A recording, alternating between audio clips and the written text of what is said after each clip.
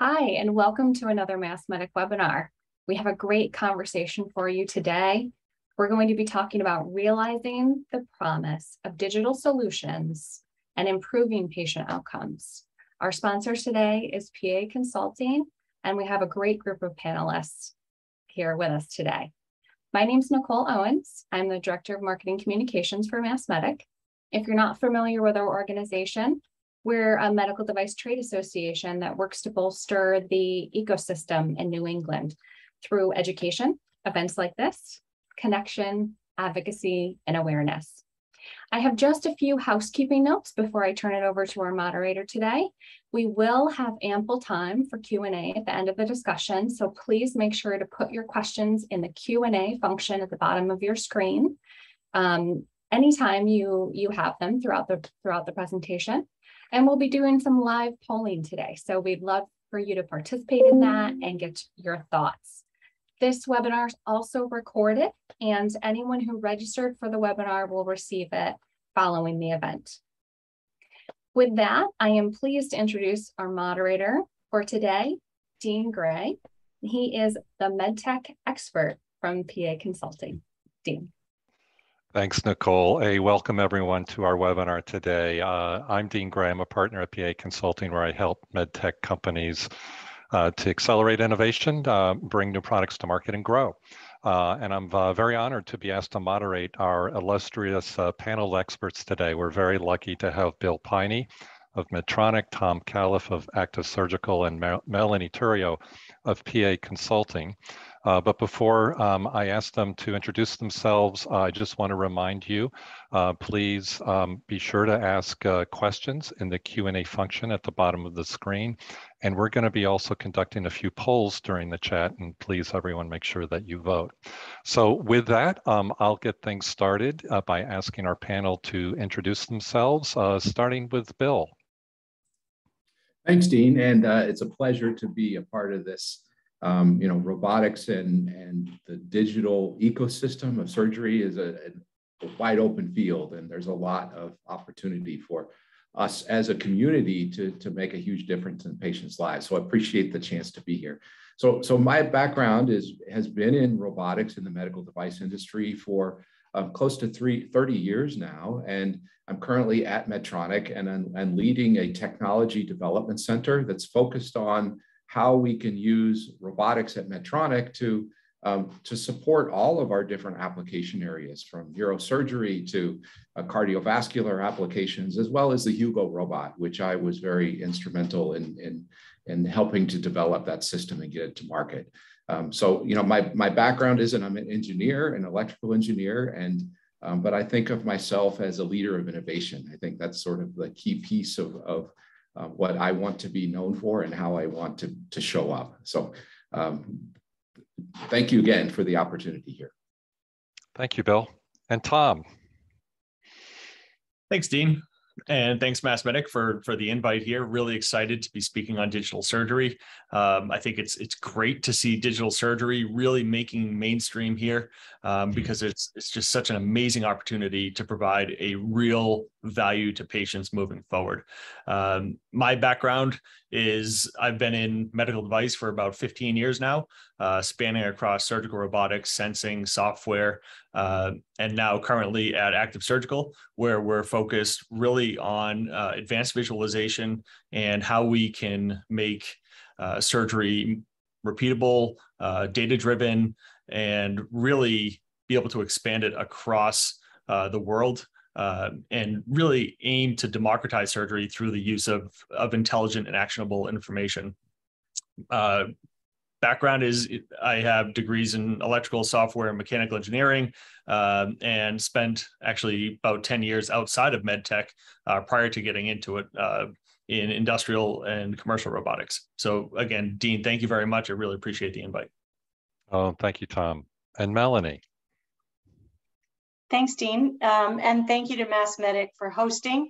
It's a great opportunity to be here. I'm really pleased to be able to be part of this panel.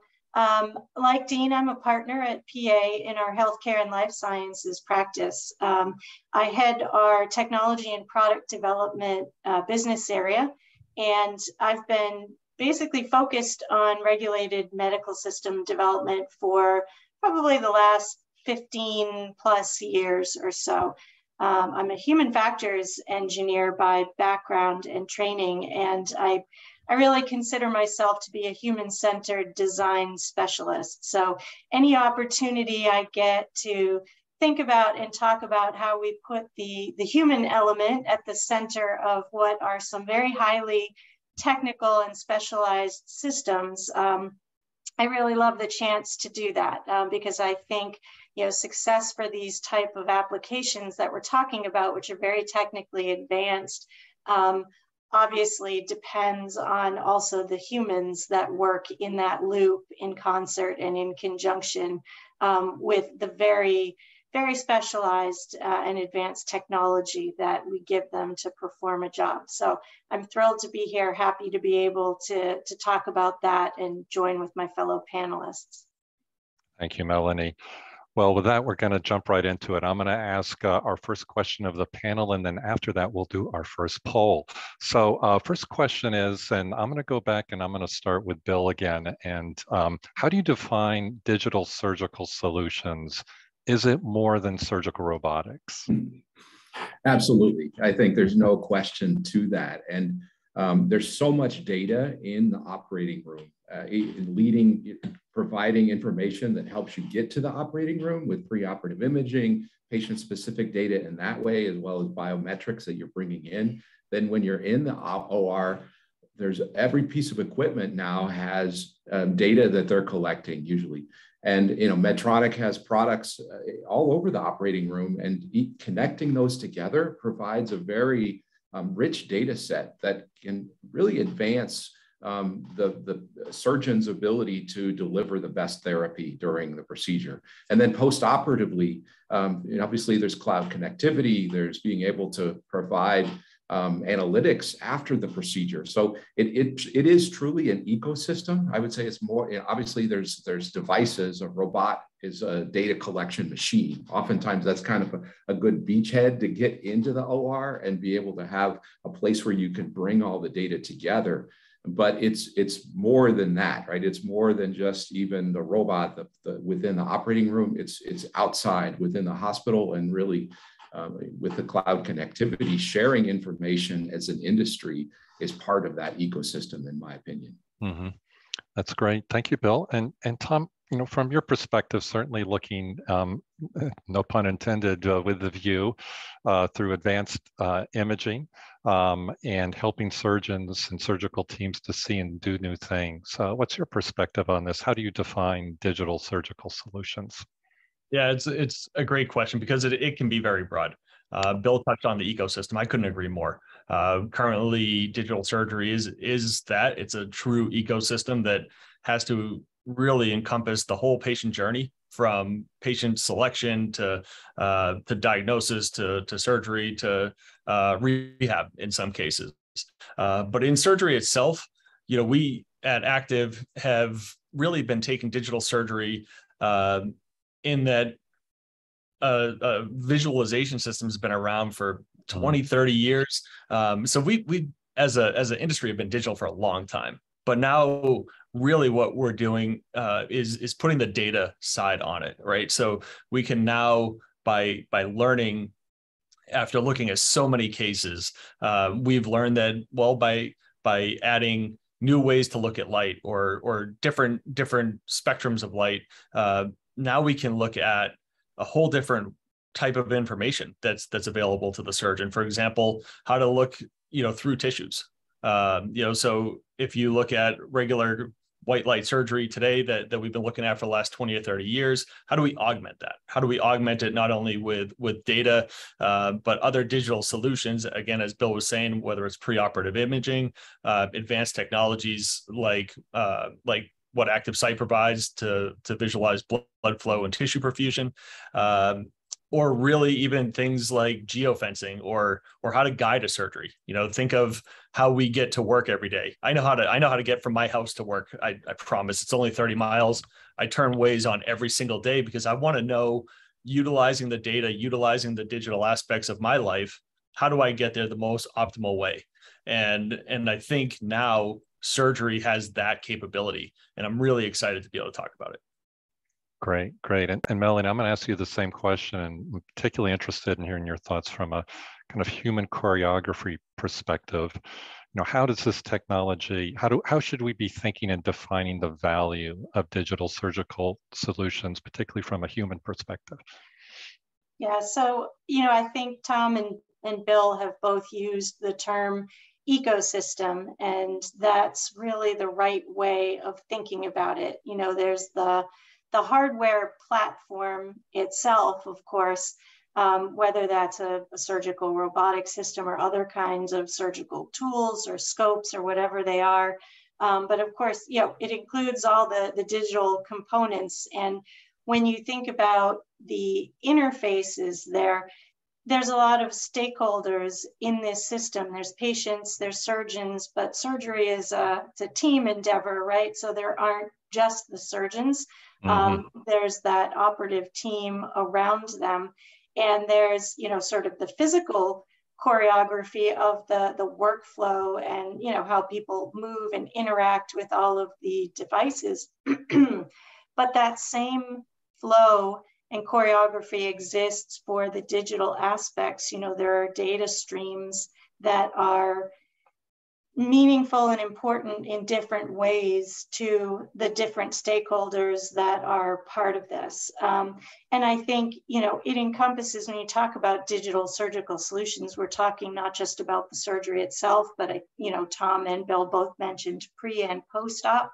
I think training for surgeons is a big aspect of this, and how we use modeling and simulation, for instance, as a part of this overall ecosystem that, we need to think about early in the development as well, how we bring people up to speed and what those data streams can do in terms of enabling better learning, faster training, that kind of thing. And then there's the patient-facing aspects of it, both pre and post. Sometimes, there can be, I would argue maybe there should be, patient interfaces there, whether they're apps, whether it's smooth interface into an EMR, such that patients have better access to their own information, data understanding about the full process. So, it's a complex system. And it includes all of these elements that we need to think about in concert. Great. And Dean, if I can, one more idea that I think is important to bring into this is patient wearables, if you will. So, our micro device is collecting a lot of information about the heart as it's beating. Our Link device is measuring lots of biometric signals within the patient. We have a diabetes pump. There's smart implants that are used in orthopedics. So that's another source of data that could be pulled in during an operation and pre-op and post-op. And I think we're heading that way as a society. We're more and more connected, and I think our bodies are going to be connected as well. That's great, Bill. I've got some other questions on this idea of connectivity, data collection, and then how that empowers people to make informed decisions at the right time during the patient journey. But I'm going to just hold those for a moment, and we're going to do our first poll. And so, Nicole, if you are still listening, could you post our first poll to the audience? And then I'm going to follow up and ask the panel to discuss this a little bit more. So our first poll is how does digitally connected surgery make surgery safer and better? And we're going to make you pick one of those.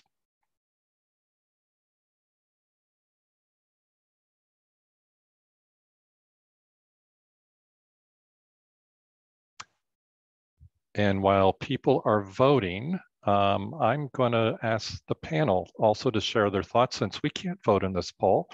Only our audience can. I would like to hear from the panel, your thoughts on this. What's the value of digitally connected surgery?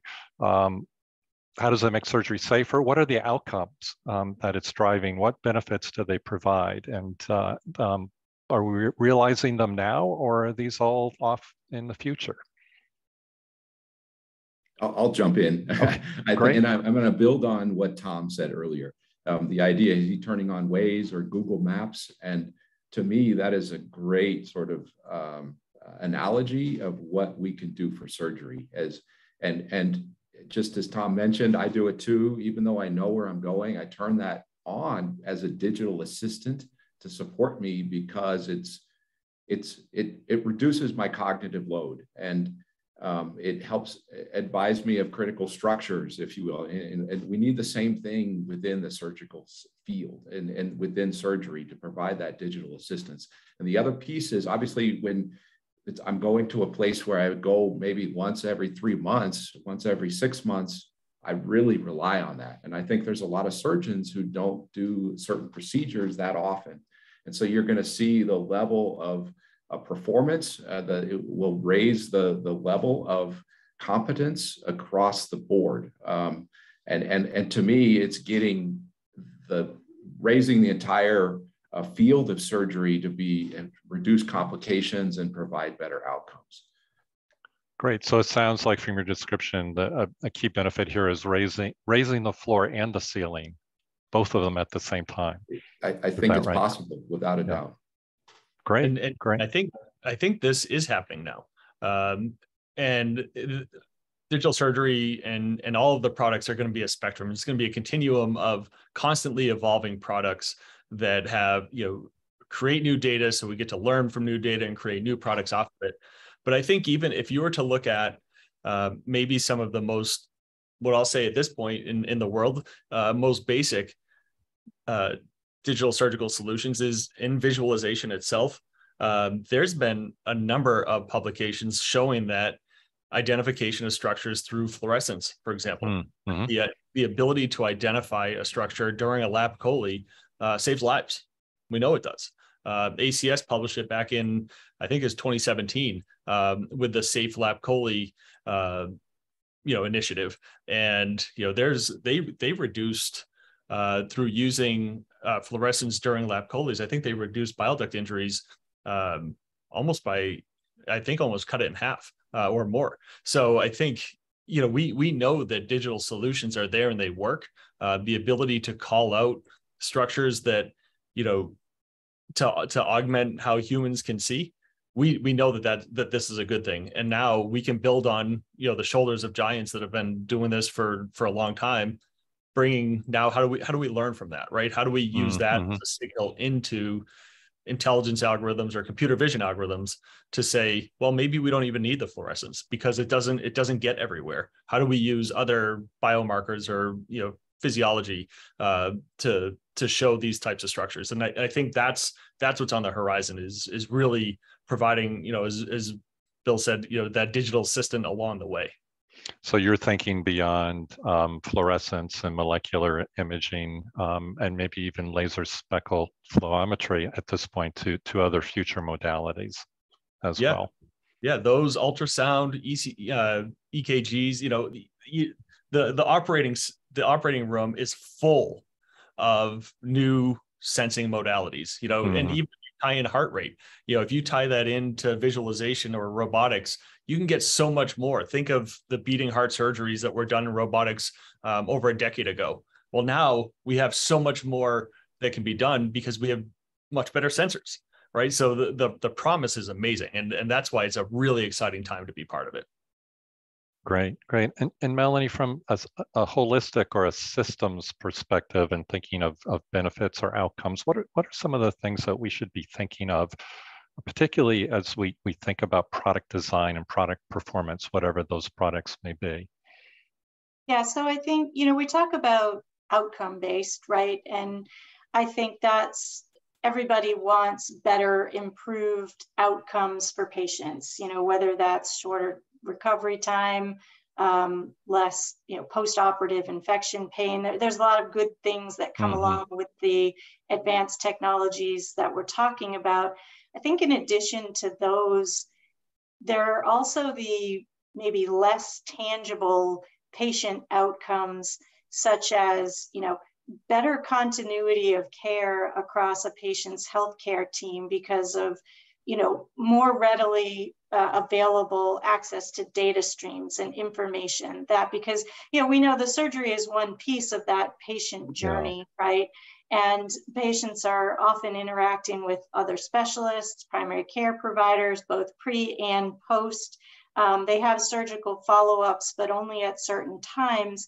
Having information, seamlessly and more readily available to other providers, having the opportunity for patients to provide their own subjective input to that. So patient-reported outcomes or symptoms or things that are happening post-surgery can be key in speeding up the identification of, and heading off potentially bad outcomes afterwards. It gives their care team the ability to have a heads up on that. And it gives patients, I think, a better overall experience, and building those aspects into, the system, how it works, where it pushes data, making sure that those hooks are there and thought of at the outset, I think is also an important outcome. It's not just the stakeholders directly interacting with it, it's the patient and their experience of that system through the entire care continuum. I think, honestly, Melanie, I think that's the biggest thing, right? The patient it has to be the number one value driver, right? It has to be valuable to the patient. That's why everybody in this industry is here. It's for the patient. So the surgeon, the perioperative staff, everybody else is there to make sure that the patient is doing well. So I 100% agree that the value has to be centered toward, ultimately toward the patient. Yeah, there's tertiary benefits around for the surgeon to make ergonomics better, or to make workflow faster, to make it more financially, feasible for a hospital. All of that, though, I couldn't agree more. It leads right to patient benefit. 100% agree. It's all about the patient, right? I think another side benefit in addition to that is the economics of surgery. Mm-hmm. And as you start to reduce complication rates, which is great for patients, it also has the very strong benefit of reducing the cost of surgery. The hospital stays are expensive, and the testing required when you do have a complication, it just balloons very quickly. So by raising the level of the standard of care and reducing complication rates, it's a win-win.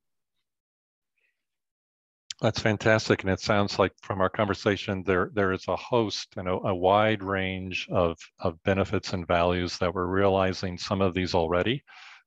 We're clear about what those benefits are for patients and healthcare providers and our systems, if you will, in managing care and improving patient care.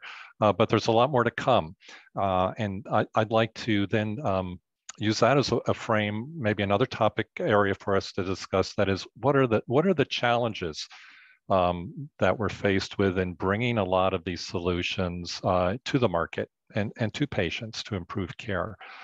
We talk a lot about technical challenges, and those are significant, of course, but there's a host of others, whether it's specifically technical, hardware or software, digital connectivity, but also cost and macroeconomic challenges, whether it be regulatory or reimbursement considerations, all have an effect. I'm going to ask you just to hold your response for a second. I'm going to ask Nicole if she could post the second poll, which is on this topic, and then I'm going to turn it back over to the panel. And again, what are your thoughts on the significant challenges in bringing digital surgical solutions to the market? What's at the top of your mind right now? So I'll jump in this time first. Okay. So I think, quite honestly, I think it's interoperability and data exchange. I think if we were to think broadly about data exchange, one, in and out of hospitals, two is, to make sure that we're good stewards of the data that's collected. Three, making sure, all of those the data and sensors that we've talked about already today, how do we make sure that all of that can be aggregated to provide the best patient benefit? That interoperability, there's a whole bunch of standards out there that enable data flow, but again, they're really difficult. And as we bring on new data sources, sometimes those standards don't apply as much. Right. For us, advanced visualization is a very data dense stream. So we're streaming gigabytes per second here of 4K multi-wavelength data. It's really difficult to say how do we put that to a heart monitor, for example, right? These types of things need to be contemplated, but also once we can aggregate that data, what is it and how do we actually deliver it back, right? Because as we develop models offline, develop software offline, it's all, everybody on here knows compliance and all of that kind of thing. That's great. We're gonna put it back down to the operating room, and we're gonna provide these models. What does it mean, and really how do we enable the perioperative staff and the surgeons to trust it? At what level do we need to be able to provide the data back to say, as we're telling you that there's an accident up ahead or a critical structure up ahead, it's always a level of certainty. Is it 70%, 80%, 90%? And what is it? Because quite honestly, we've done a number of studies internally. If you were to ask 100 different surgeons where that critical structure is, that ranges, and it's typically the level of agreement is around 82 to 87%, depending on at least in our studies, depending on the critical structure that's there. So we have to be better than that, right? But it's a level of trust also that needs to come along with it. So it sounds like there's a lot there from the physical connectivity of the devices, the acquisition, transmission, and analysis of surgical video, and then providing that information in an actionable way in real time back into the OR. Bill and Melanie, what are your thoughts? As we think about bringing digital surgical solutions to market, what's at the top of your mind? What do you worry about the most? Where do you tell your teams to focus?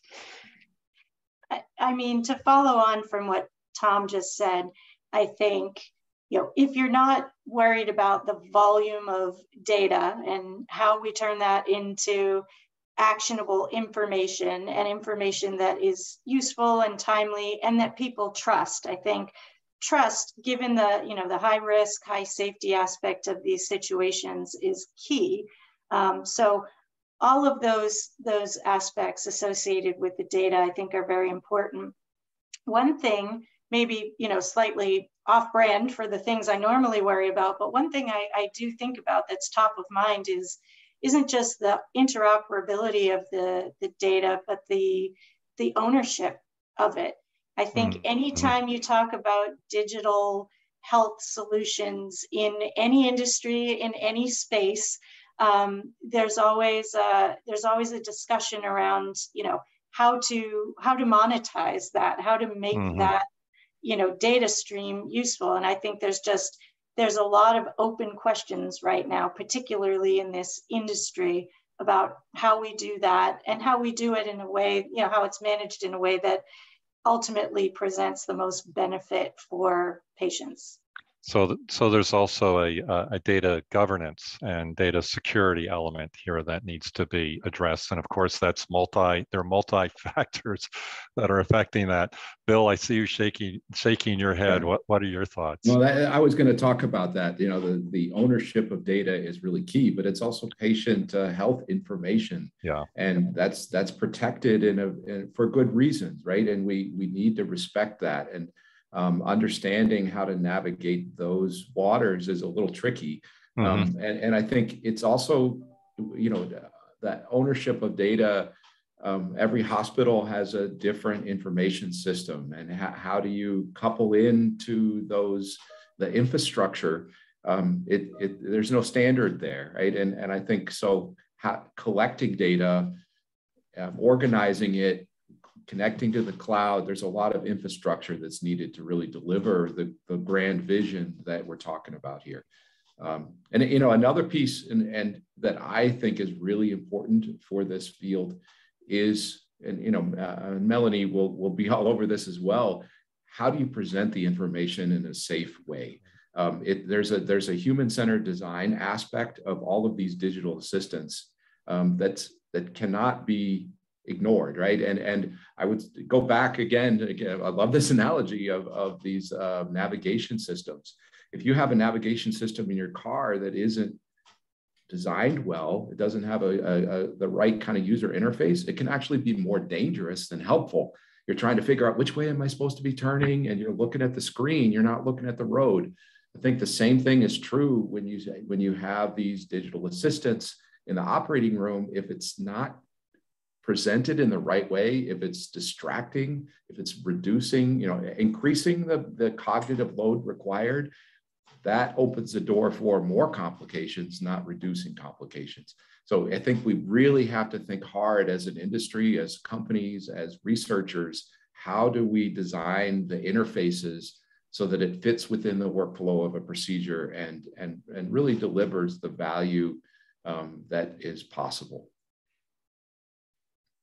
That's great. And I want to come back to this topic of thinking through approaches to human-centered design broadly, but in regard to data. But what are some of your thoughts, Bill, and the rest of the panel on how should we be thinking about understanding what data is useful and when that data and how that data should be presented to a surgeon or a surgical team, so it's the right data at the right time to the right person.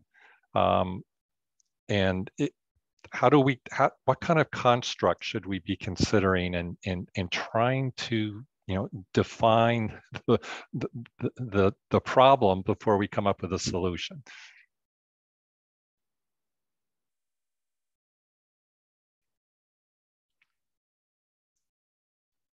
So I think, quite honestly, I think, Melanie, this is softball for you here, because I think number one, you have to get the user involved. Has to be involved in definition and scoping of the solution of the problem, and then how do we bring the technology to it? So how do we bring the technology back to the user in such a way? But we really have to understand their workflow, the environment that they're in. I often draw analogies between an OR and like a jet fighter airplane, right? There, two spots that are going very fast, a lot of things going on. You're being presented with a lot of data, and every decision you make is really, really important.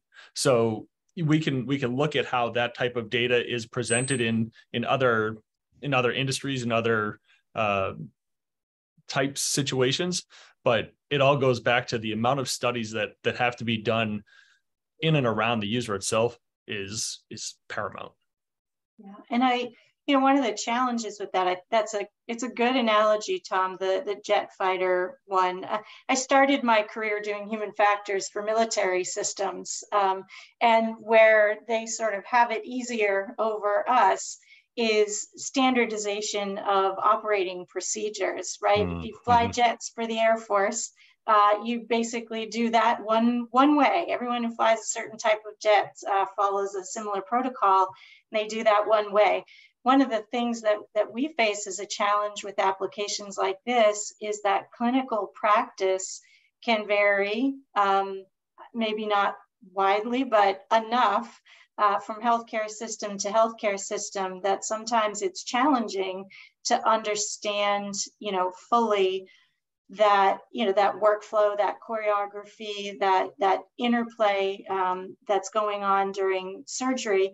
And, what we want to make sure we don't do is miss edge cases and, things that maybe work in one situation because it's done a particular way in one system, but it's done differently in another. But yes, back to Dean's original question, I think you're right. The only way to robustly address that is to get those stakeholders involved early. And it is the surgeons and it's others too. It's, purchasers within the hospital system. It's biomedical engineers, people who are maintaining systems like this, worried about things like downtime and stuff like that. So just like in military systems, it's considering all those aspects for the people who use them, the people who maintain them, and the people who procure them as well. If I could, I'd build on that even further and really say an important partner as we move forward is our surgical societies. Mm-hmm. And they bring the expertise on the clinical side, and even trying to, like our digital surgery team, we have the touch surgery app. We teach people the process or the steps of performing a specific procedure. What are the phases, steps, and tasks of that? And then we record the video and are able to break that down using advanced algorithms automatically. But what you call each part of those steps, even the nomenclature of what is, is it suturing here? Is it so some of the terms are well defined, but the process of just the consistency between institutions across regions can be very different. And those are sort of barriers that prevent a more standardized approach. So I think it's important that we appreciate that there's regional differences, that we appreciate that there's different approaches, and work to try and harmonize it, but also have interfaces that are flexible enough to address those differences. And Bill, is this an opportunity for industry to work closely with the surgical societies and tackling some of these, complex standardization challenges? Absolutely. I think, again, this big vision that we're talking about today, it requires an industry, multiple industries to really realize it.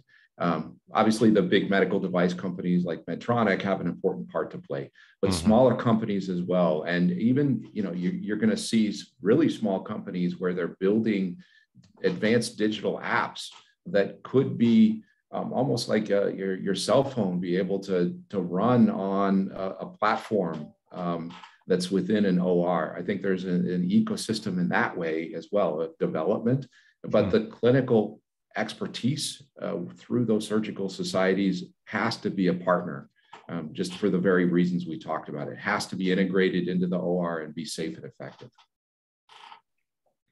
Well, that's great. We'll make sure next time we do this, we have some panelists from all of the surgical societies, so we can really talk about maybe activation of some of these great ideas. But from what you've described, it also sounds like that standardization is absolutely critical to bring AI and realize the promise of AI into the surgical suite. Is that right as well? Short answer, yes. Great, thank you. All right, we're going to shift a little bit and maybe continue our discussion on human-centered design. I'm going to ask Nicole if you would post our third and final poll to the audience and let them vote. And this question is, what are the best approaches to using human-centered design to improve surgical performance and outcomes? And there's a range of methodologies and approaches, but would love to hear from the panel picking up on our conversation already about this topic. Are there particular methodologies? And I would love to hear your thoughts in particular about simulation and modeling, whether that be in the human factors lab or in using digital models to look at the impact of using a product or a suite of products and understanding the downstream and maybe even the upstream effects of how the use of a product is going to drive outcomes. What are your thoughts? So I can start with this one. And, in direct response to the poll question, what I would say, I think all of those things that were listed there are important methodologies and techniques, but I would bring that up a level even and say the most critical thing to do is to take a complex systems view of how we develop these things. And so we're using all of those tools and methodologies, of course, but at the highest level, we're thinking about this ecosystem holistically, the hardware, the software, the data flows, the interfaces, and, not you develop each of these things sort of in isolation, or you take it as a subsystem and you bring it off and you do the development. When you bring those back,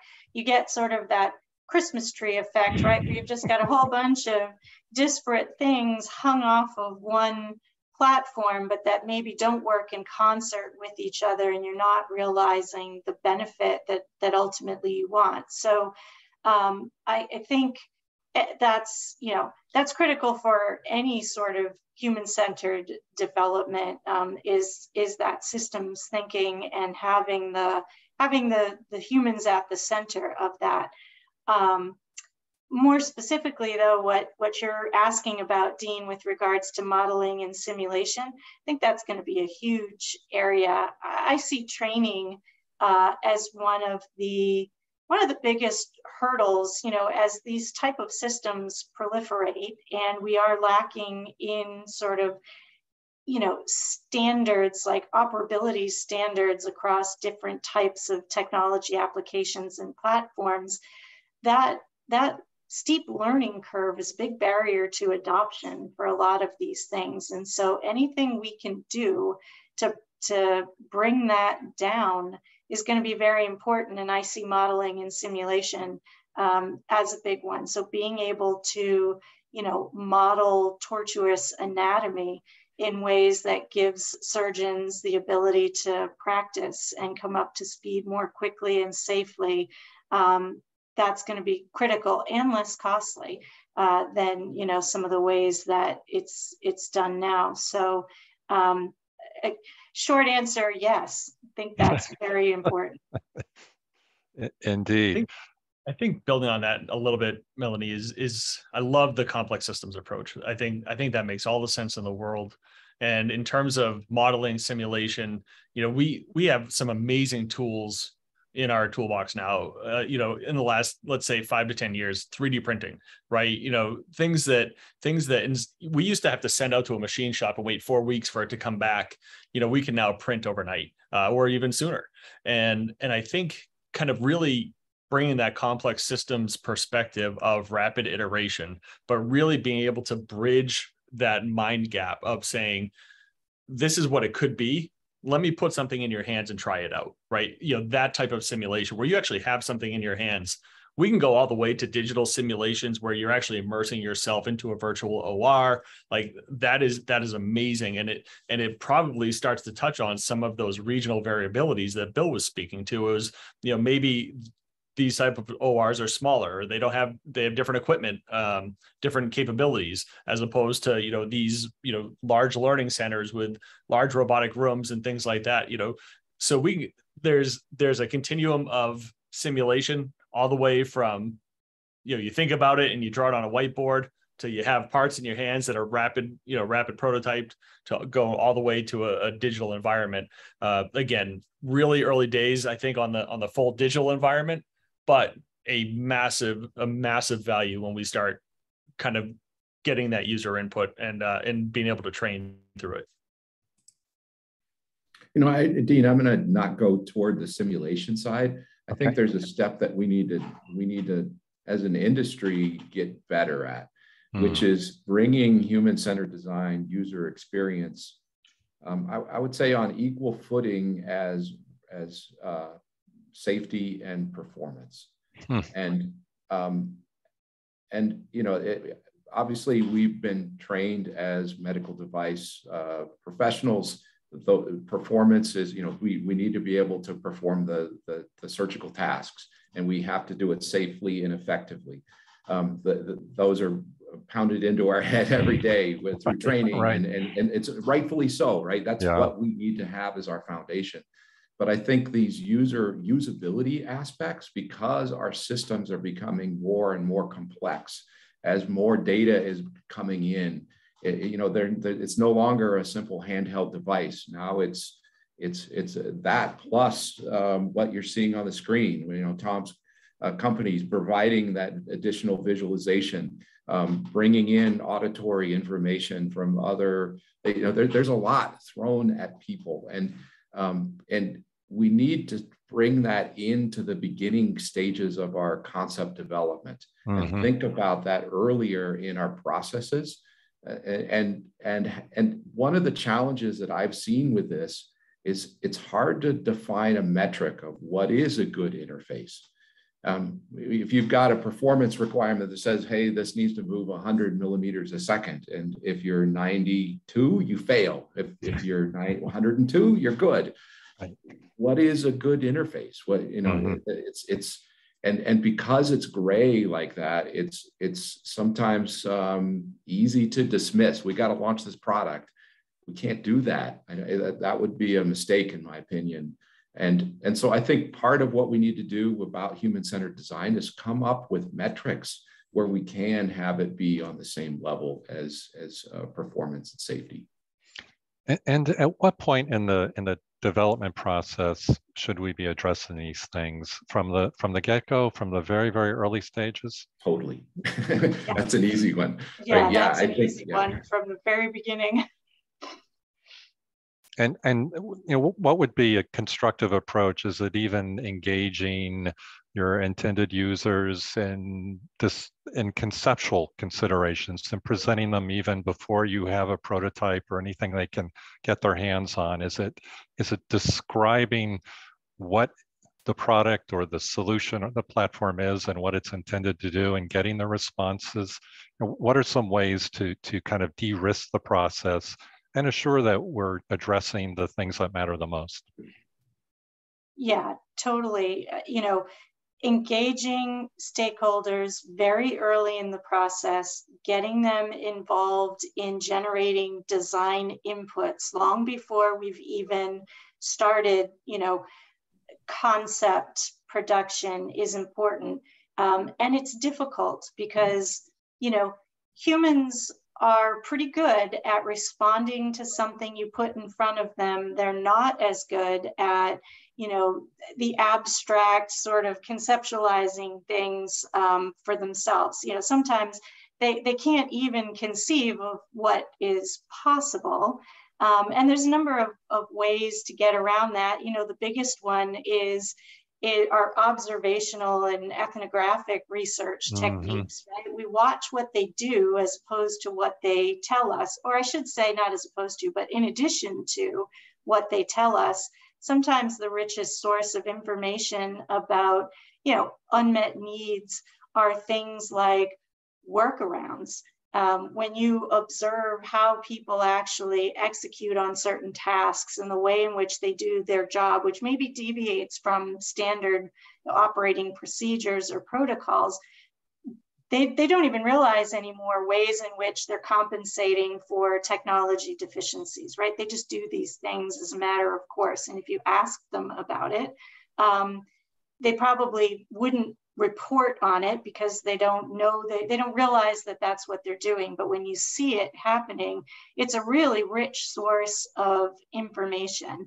And there's loads of techniques for how you can kind of probe with folks to get information about these unmet needs or, unanswered areas that, maybe they're not actively thinking about even before you've got things for them to react to, prototypes for them to react to. And to pick up on Bill, if I could, just to go back to, you asked about modeling and simulation. Yeah. That's where I could see where you've got AR, VR.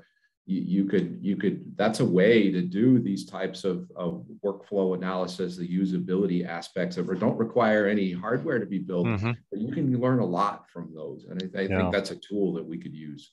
Interesting. And Bill, to get back to another point you made about cognitive performance, it sounds like it's really important that we consider and include some cognitive measures in addition to the physical human choreography as well, in some, whether it's digital modeling or more hands-on iterative design. Is that right? Totally. And I think, as I said, as we get these ecosystems of digitally connected ORs and interventional suites, and healthcare happens everywhere now.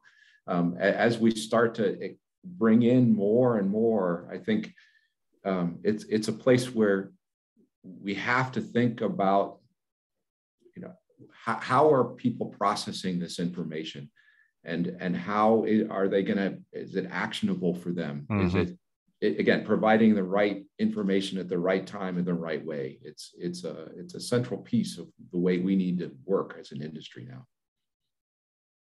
Indeed. And this has been a tremendous discussion, and I'm just recognizing that we have a few minutes left. I want to give a few minutes to some, we have a few questions, and I want to turn them over to the panel. But before I do that, Nicole, I wanted to ask if you are able to post the poll results on the screen, or is that, oh, there we go. Okay, thank you. So just a quick review of question one. Everyone was very, very focused on 42% of the respondents focus on outcomes as being the most important way to that digital surgical solutions make a difference, followed up by providing comprehensive patient data and insights. And that actually raises one of the questions that came out of the Q&A, and that is breaking down the data silos in the OR and the hospital a prerequisite for bringing digital surgical solutions? That is, do we need to break down proprietary data protection? Do we need to make all of the data coming off of the devices essentially open source? Is that a prerequisite, or can we bring solutions in without having to have open source data from all of the devices and monitors and robots in and around surgery? I think I can speak from what Active is doing, Dean. I don't think that we have to wait for that to happen. I think we can be a catalyst to help it happen. And I think when we show the value of an aggregated data set across multiple devices, across multiple companies, different industries, what have you, then that'll only drive more influence to make these data sets, whether it's open source or not, or at least shareable.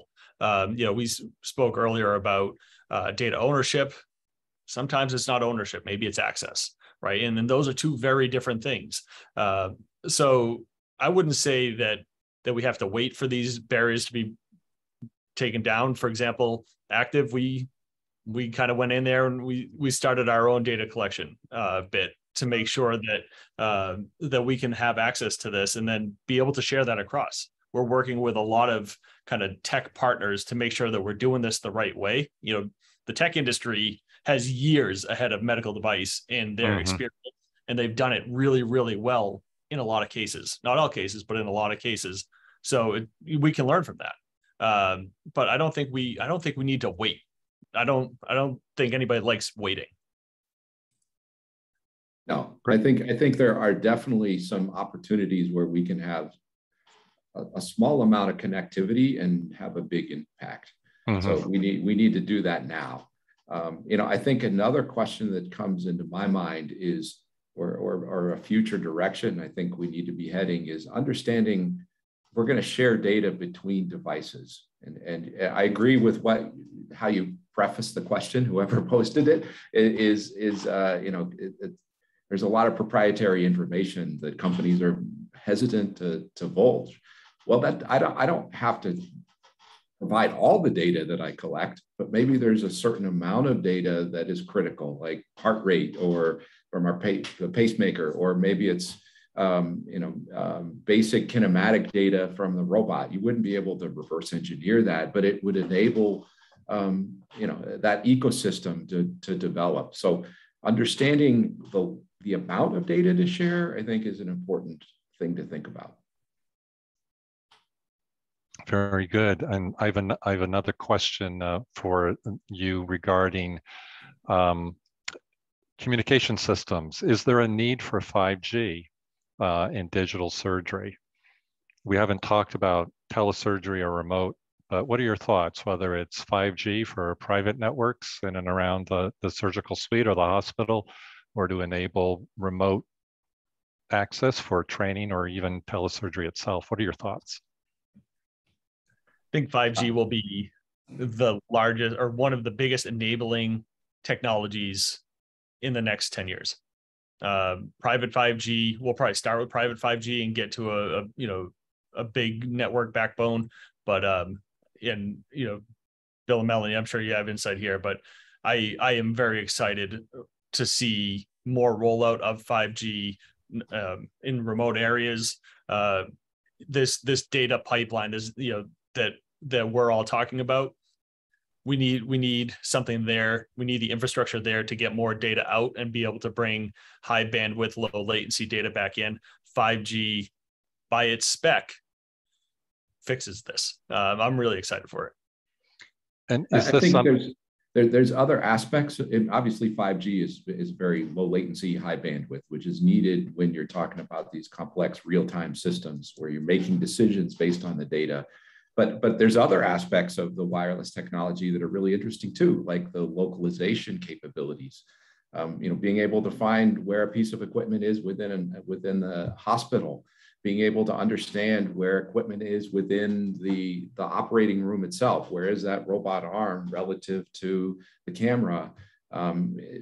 And then even at the micro level, where you can start to understand where instruments are. And so there's pieces of wireless that are beyond just the communications. Fantastic. Well, I see that we're running out of time, and we have some other questions that we're just not going to be able to get to. Nicole will, and we haven't reviewed the other poll results. Will the other poll results be available on the website? Oh, there we go. So there's question 2 on what are the most significant challenges? Digital connectivity and software, again, came up as leading challenges, very consistent with what we've just been talking about. So that's great. And can we see the final poll result, please? What are the best approaches to human-centered design? All of the above. So again, great thoughts. And simulation and modeling was mentioned as well as one of the leads there. So before we run out of time, I'd like just to thank our panel and MassMEDIC. So Bill, Tom, and Melanie, thank you so much for sharing your thoughts. I know that we could continue to have a long discussion about so many other things, but I have learned a lot just listening to you all as you've added your thoughts and answers to these questions, as well as so many other topics that we have discussed along the way. And I'm looking forward to continuing our discussions in the future. So thank you very much to our panel and to MassMEDIC and to our audience. Thank you for joining us. Thank you. Thanks. Thanks so much, everybody, for joining us. Thank you again to PA Consulting for sponsoring this great discussion today. Please make sure to go to massmedic.com to check out all of our upcoming events. And keep in mind that you can sponsor these conversations as well if you have a topic that would be relevant to our broader membership. We cannot do these great educational sessions without support from you. Thank you. Have a great day.